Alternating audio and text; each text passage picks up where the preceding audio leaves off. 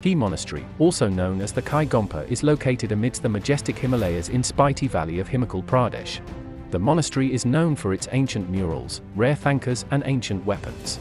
The images of Gautam Buddha in dhyana, meditation, position are a must-see. The monastery also has a sizable collection of musical instruments like trumpets, cymbals and drums. It is a serene place situated far away from the maddening crowds dedicated to Buddhist learning. The entire structure is engraved in a small hill as if crafted out of a portrait. The best part about the Kye Gompa or the Key Monastery is that you can stay here and experience the culture of the monastery that the Buddhist Lamas carry with them. Any itinerary for Spiti Valley is incomplete without paying a visit to Key Gompa. Being the largest monastery in Spiti, it is a place of religious training for the Buddhist Lamas.